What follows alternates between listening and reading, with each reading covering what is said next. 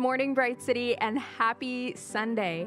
My name is Lexi, and I serve on our liturgical team, and we are so glad that you're here to worship with us this morning. It's always such a joy to be able to come together on Sunday morning and worship and hear the Word of God together. And if this is your first time with us, we want to extend a special welcome to you, and we are so glad that you're here. Whether you're new with us or you've been here a long time, one of the things that we like to remind everyone in our church of every Sunday is why we exist, which is to help you take your next step towards Christ.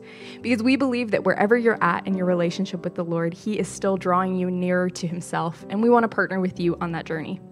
If this is your first Sunday, though, this is a great time to fill out a Connect form. You can find it by scanning this QR code here and just fill out a little bit of information so we can reach out to you and get to know you a little bit better. Or you can stop by the First Steps booth on your way out in the lobby, and that's a really great place to get any questions you have on your mind answered, and we would love to chat with you there.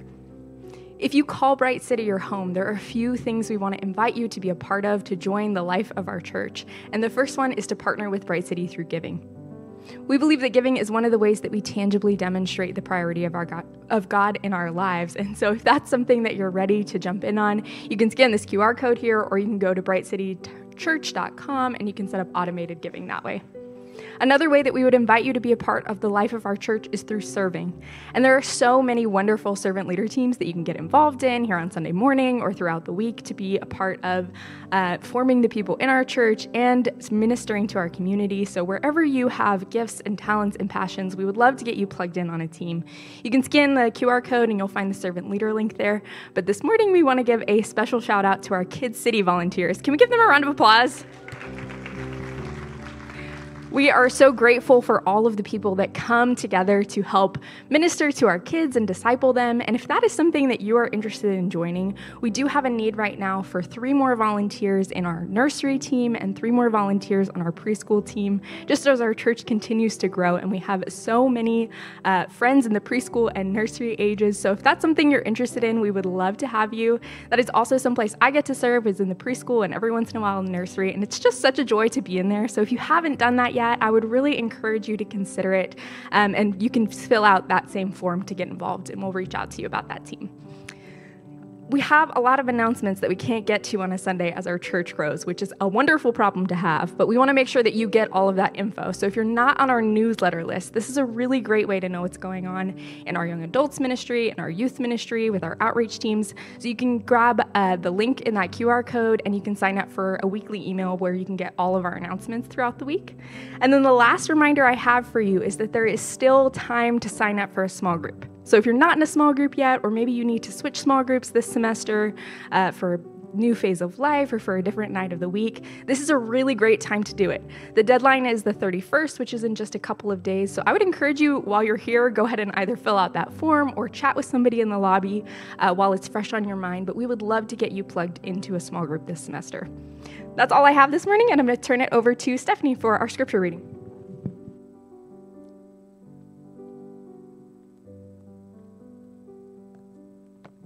Good morning, Bright City. My name is Stephanie Hughes, and I serve on the liturgical team here. And I'd like to invite you to stand, if you are able, for the reading of God's Word.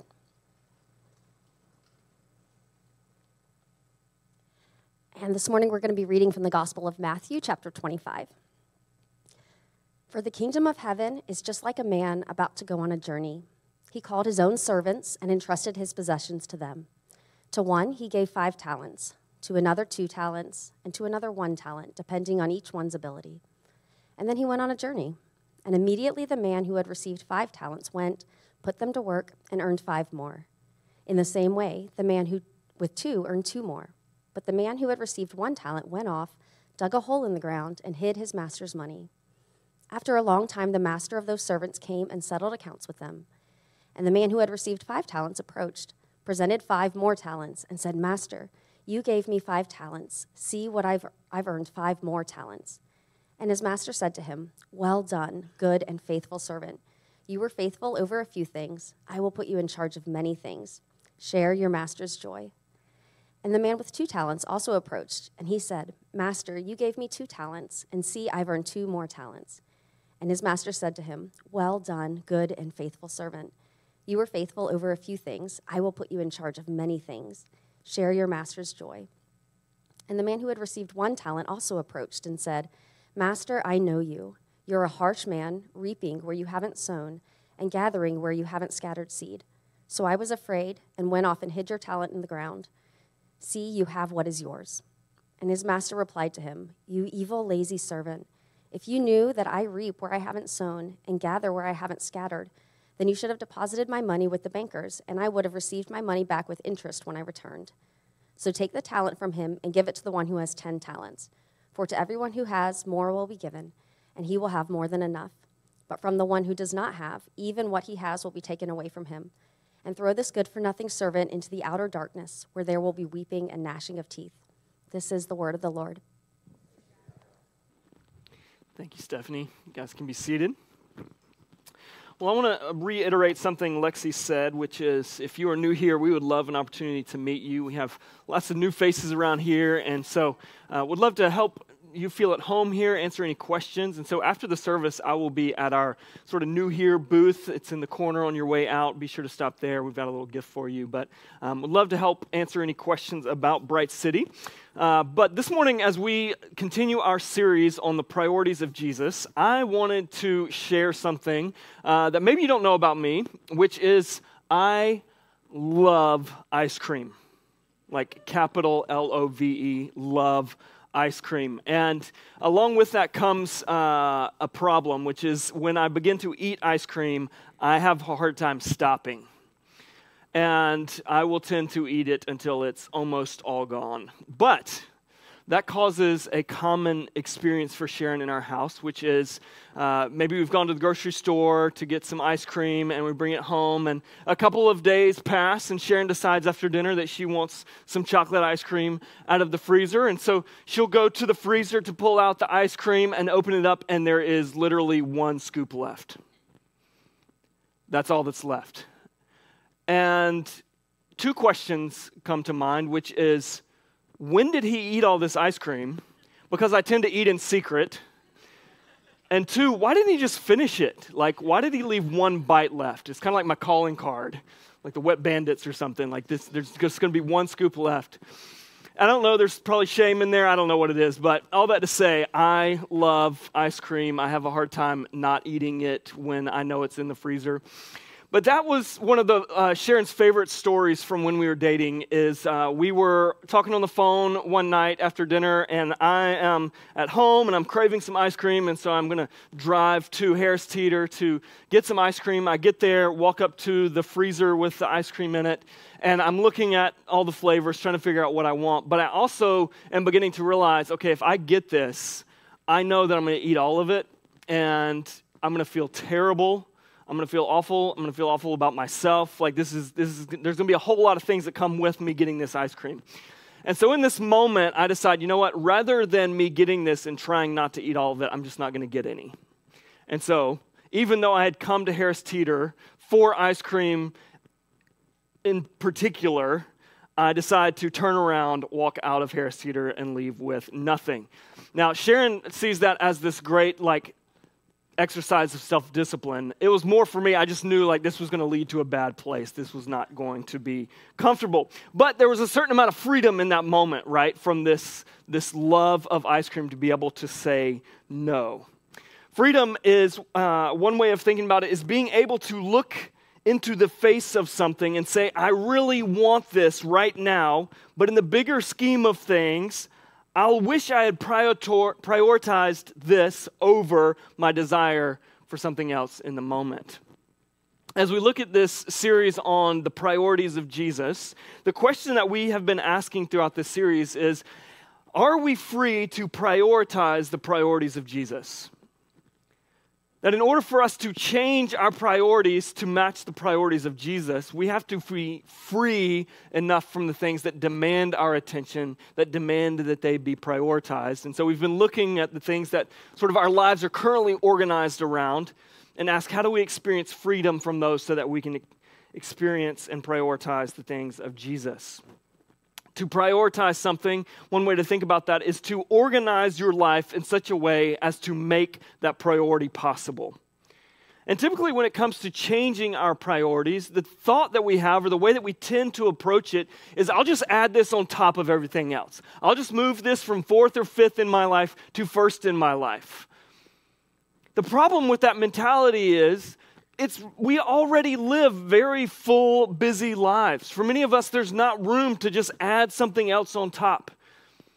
I'm sure many of us would say we don't have gobs of time to just add in a new commitment.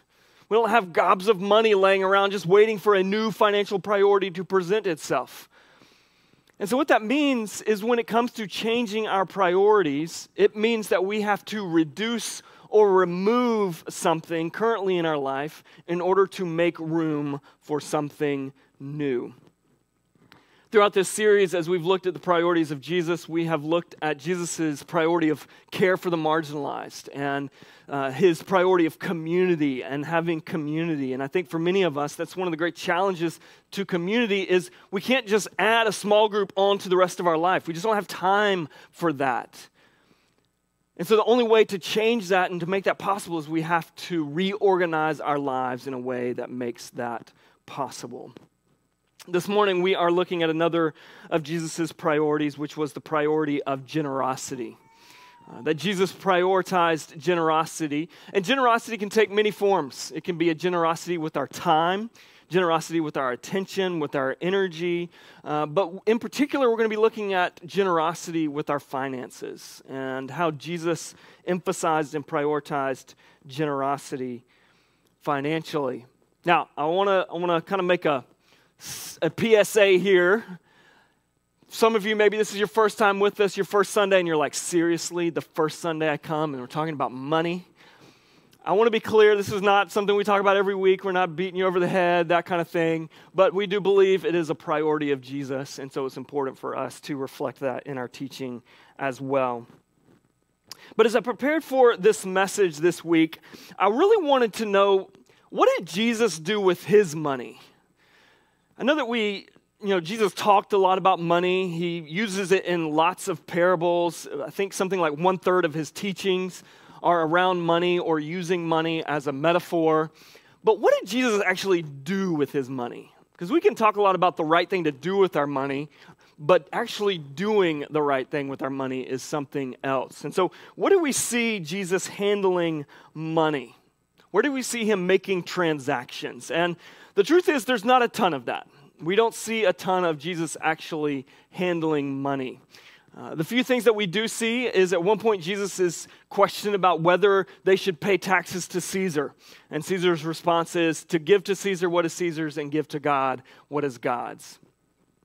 Another place that we see Jesus making a sort of financial transaction is he's questioned about whether to pay the temple tax. And in particular, they question Peter and ask, does your teacher pay the temple tax? And so Peter comes to him and they're talking about this, and Jesus says essentially that because they are sons of the king, they are exempt from paying this tax. But to kind of keep the peace, he tells Peter, hey, go fishing and catch a fish, and when that fish comes up, there's going to be a coin in its mouth. I want you to take that coin out of its mouth and go pay the temple tax for you and for me. And I'm like, that sounds like a pretty good way to pay taxes. I wish it worked out that way for me. Let's just go fishing. We'll get some coins. We'll go pay the taxes. It'll be taken care of. One other thing that we know about Jesus and his handling of finances is that we know from Luke 8 that there were several women in particular who provided financial support for Jesus and his ministry. But with all of these, we don't really get a sense for what that says about generosity. How do we know that Jesus was generous? How do we know that he prioritized generosity? There's a couple of episodes or things that happen in the Gospels that I want to look at that I think demonstrate this priority for us. The first is the event of the wedding at Cana. In John chapter 2, this is early in Jesus' ministry. He hasn't really done a lot of miracles at this point, but Jesus and some of his disciples go to a wedding. And while they're at this wedding, in the middle of this wedding, the wedding party runs out of wine. The host of the wedding runs out of wine. And at any time, this would be humiliating, but especially in this day and age, to run out of wine would have been incredibly humiliating for the family hosting this wedding. And so in the middle of this, essentially, Jesus' mother kind of nudges him, kind of like, aren't you going to do something about this? And paraphrasing here, but Jesus is essentially like, it's not my problem, Ma. And I kind of envision in this story, Mary just kind of cutting her eyes at Jesus. And Jesus is like, okay. And so Jesus goes and he tells them to gather 6 of these cisterns, these that were used for ceremonial washing. And he tells them to fill them with water. They fill them with water, and then he tells them to dip some out and take it to the head of the party. So he goes and they dip it out, and the master of ceremonies, the one running the party, is just blown away by the quality of this wine. And he's shocked that they've kind of waited and just now are bringing out the best wine. But one of the things that's crazy about this story is that when you calculate how much wine this would have been, it would have been in the equivalent range of about 270 bottles of wine. I mean, we're talking about plenty of wine for this wedding and the next wedding and wedding all year long. Like plenty of wine. And I think for some of us in this moment, we would have thought, okay, here we are. This wedding is out of wine. This seems like kind of an opportunity. All right? Supply is low, demand is high. We can sell this stuff for a premium and make a killing right now. Right? Like this would be a great way for us to bring in some cash. But instead, Jesus just gives it all away. Now, when we think of Jesus, that doesn't seem surprising. But I think for many of us, it would have been an opportunity, right? And so we see this incredible generosity on display in this moment.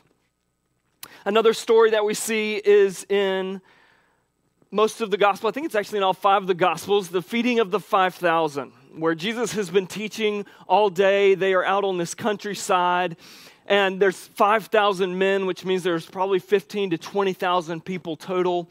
And they can tell that the people are starting to get hungry. And so Jesus kind of looks at his disciples, and it doesn't say that it was like a joke, but it kind of feels like a joke when he says to them, hey, let's go buy them some food. Where are you going to get food for 15,000 people? It's kind of like Jesus is just waiting for their reaction. But eventually Jesus is like, no, okay, just bring me what you've got. And they bring 5 loaves and 2 fish. And Jesus begins to multiply the bread and the fish. And again, for many of us, this is an opportunity. Supply is low, demand is high. It's kind of like, where else are they going to go? We are the only show in town. It's an opportunity. But again, Jesus gives it all away. And doesn't just give it all away, but there are leftovers. 12 baskets full of leftovers. Again, demonstrating Jesus' abundant generosity. He doesn't see this as an opportunity to take advantage of their economic situation, but to help relieve their economic situation. And so we see time and again Jesus' generosity. But also, another thing about why we don't see Jesus handle much money is because, in fact, Jesus doesn't handle a lot of money. Judas is the one who handles the money bag for the disciples. John chapter 12, we learn this. It says, 6 days before the Passover, Jesus came to Bethany where Lazarus was, the one Jesus had raised from the dead. So they gave a dinner for him there. Martha was serving them, and Lazarus was one of those reclining at the table. Then Mary took a pound of perfume, pure and expensive nard, anointed Jesus' feet, and wiped his feet with her hair. So the house was filled with the fragrance of the perfume. Then one of his disciples, Judas Iscariot, who was about to betray him, said, "Why wasn't this perfume sold for 300 denarii and given to the poor?" He didn't say this because he cared about the poor, but because he was a thief. He was in charge of the money bag and would steal part of what was put in it. So Judas was the one who handled a lot of Jesus' finances. I want to pose a potentially challenging question for us here, which is a lot of times when we hear teaching on finances and money in the church, there's a lot of emphasis on financial wisdom or good stewardship or making wise financial decisions. But then we look at this and we think, okay, if Jesus knew that Judas was a thief, and surely he knew, why did he entrust the money bag to Judas? Kind of think, like, come on, Jesus, didn't you know better than this? Come on, like, if you expect us to exercise good stewardship, this doesn't feel like good stewardship. This feels a bit irresponsible. Why did you entrust the money bag to a thief? I think the answer lies in one of the most often referenced passages from Jesus about financial wisdom and good stewardship. It comes from the parable of the talents, which we read for our scripture reading this morning. And as we look at this passage, there's a few things that I want to draw out because I think maybe if you've been in church for a while, you've heard this taught on when it comes to financial wisdom and stewardship. But there's a few things about how we read it that I think are really important that we don't miss. The first thing is that in this parable, the money does not become the servant's money. I think a lot of times when it's taught, it's kind of like the equal of us being given money to live on, to care for ourselves, and then on top of that, we then manage that for God's kingdom. But when we read the passage, verses 19 through 21, it says, "After a long time, the master of those servants came and settled accounts with them. The man who had received the 5 talents approached, presented 5 more talents, and said, 'Master, you gave me 5 talents. See, I have earned 5 more.' His master said to him, 'Well done, good and faithful servant. You are faithful over a few things. I will put you in charge of many things. Share your master's joy.'"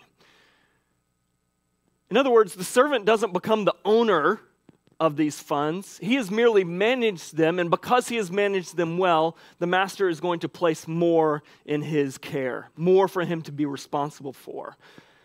The reason that this is important is because when it comes to our finances, it's important for us to remember that whatever God entrusts to us financially, God remains the owner. We are simply the managers of what he has entrusted to us. And that may feel uncomfortable. We may have a knee-jerk reaction to that. Kind of, no, I worked hard for this money. I earned this money. This is my money. But if we really take seriously that God is God and we are not, everything we have is because of him. And as Job says, the Lord giveth and the Lord taketh away.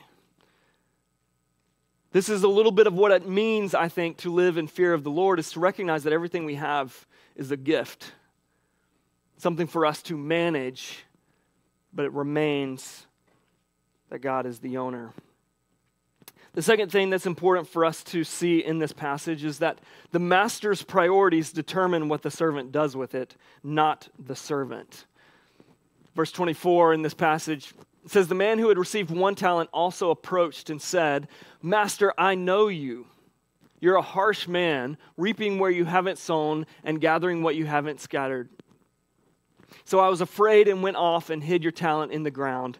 See, you have what is yours.' His master replied to him, 'You evil, lazy servant.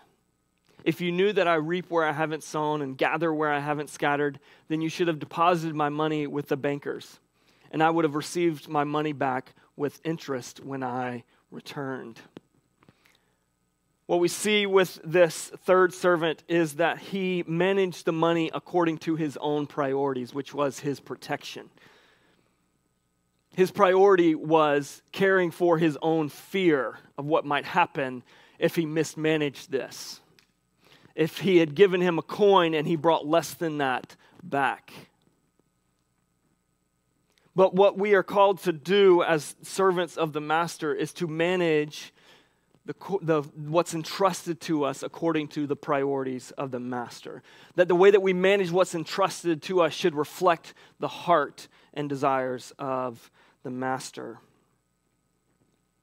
And then the third thing that we see here is that there are consequences for mishandling what is entrusted to the servant. I want to be clear here that this is not a threat, but again, this is an important thing for us to understand about what is entrusted to us. What is not granted to the third servant, which we see granted to the first two, is that the master says, "Well done, good and faithful servant. Come and share in your master's joy." That when we manage what's been entrusted to us well, we actually experience the master's joy.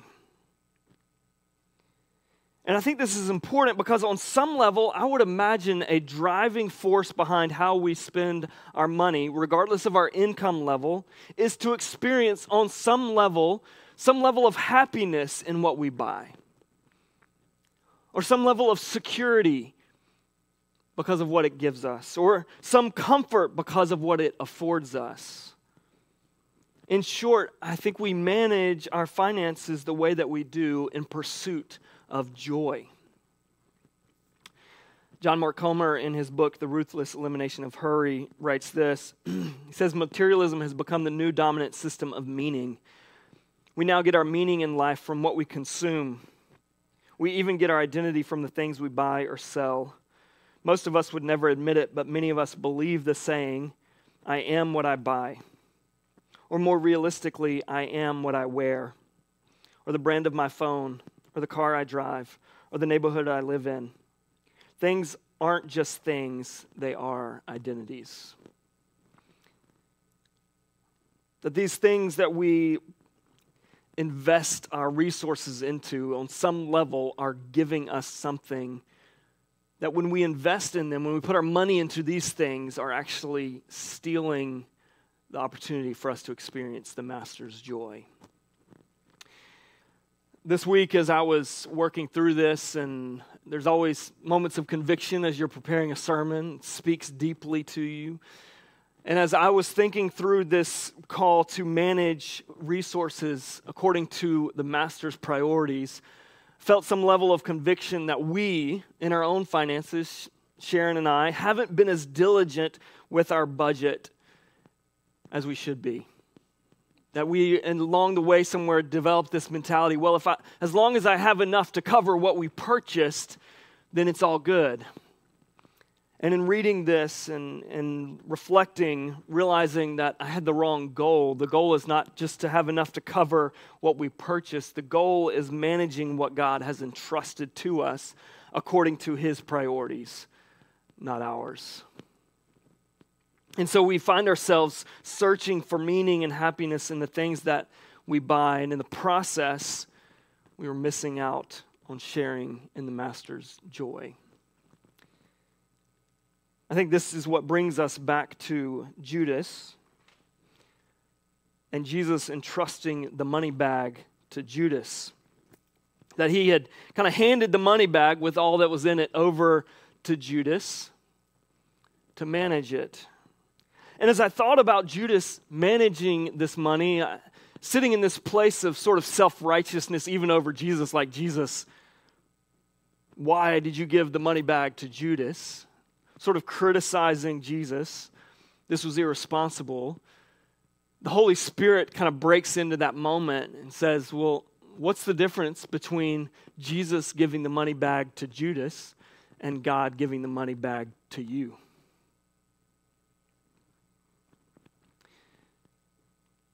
If God is the owner and we are the managers, have I never dipped my hand in the bag? Have I never dipped my hand into the bag of what's been entrusted to me? Have I never prioritized indulging myself over the priorities of the owner? The point here is not to say that we can't ever enjoy nice things or go on a nice trip or have anything nice. The point is, going back to where we started with my ice cream problem, are you free not to indulge those so that on a larger scale you can live a life of generosity? So that you can live a life where you actually enjoy the Master's joy. I want to be clear here that when we talk about generosity and finances, when it comes to finances, God doesn't want anything from you. I mean, Jesus paid his taxes with the fish's coin. It's not that God wants anything from you. He wants something for you, namely your freedom. For you to be able to look in the face of something and to be able to walk away because you have a higher priority than just having the next thing. And so what this means is that generosity ultimately is a demonstration of our freedom. And so in the time that we have left, I want to look at how do we share the Master's joy? What are a couple of things that we can do to demonstrate our freedom? The first is Proverbs 22:7.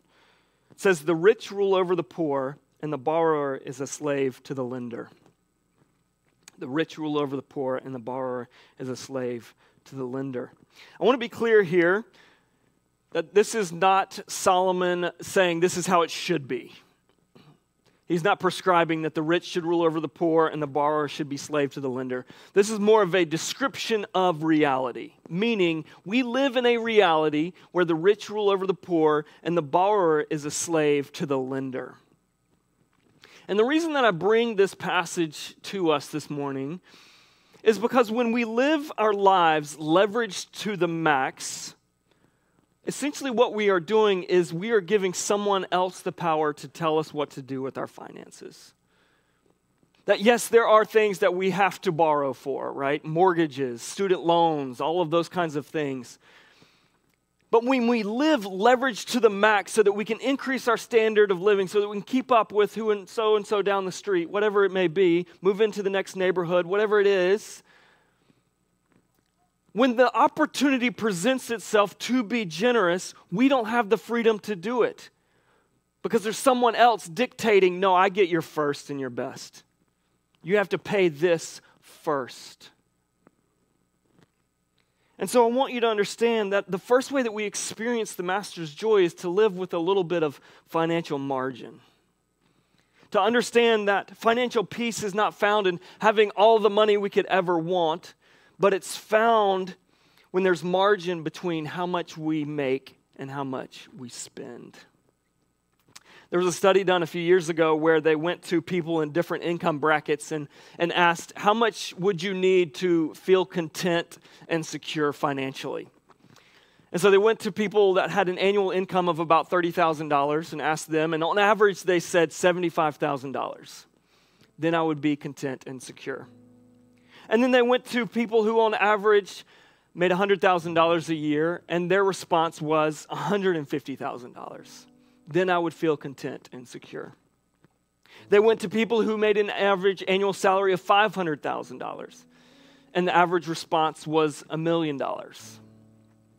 And then they went to those who made an average annual income of $1 million, and their answer was $5 million.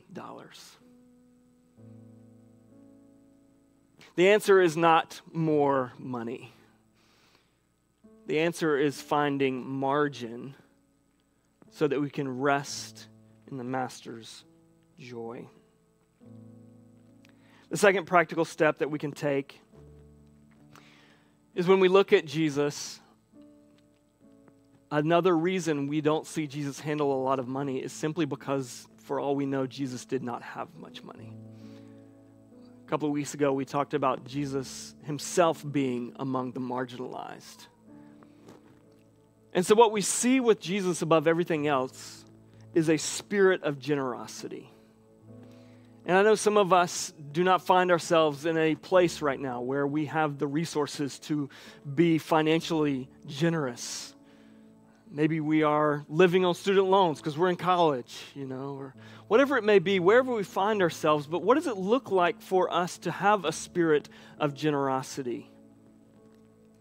What we see with Jesus is that Jesus leveraged what he did have to lighten the economic burden of those around him. He may not have had a ton of money, but he used his ability to multiply loaves and fish, to turn water into wine, to relieve the economic burden and pressure of those around him. How can we leverage what we do have to lighten the economic burden of those around us? I made the joke in the last service that pancake mix goes a long way. You can make a lot of pancakes with a box of pancake mix. And so maybe it's just throwing that together and inviting some people over. But the point is, when we prioritize our finances in ways that reflect the Master's heart, we experience sharing in the Master's joy. To bring this kind of question about why Jesus entrusted his resources to Judas, to kind of bring that to a close,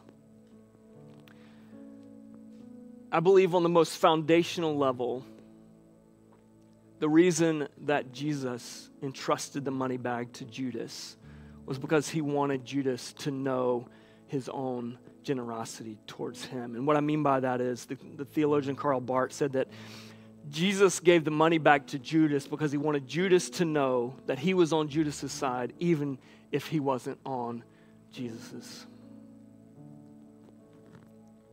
What we see with Jesus is one who demonstrated a reckless generosity, an excessive generosity, a generosity beyond not only what was deserved, but quite honestly, what was necessary.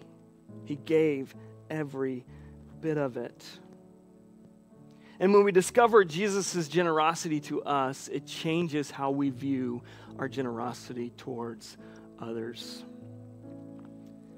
And so I want to give us some time now as we move into worship and communion to just contemplate the generosity of Jesus towards us, to reflect on his abundant generosity. And so I want to invite you to bow your heads.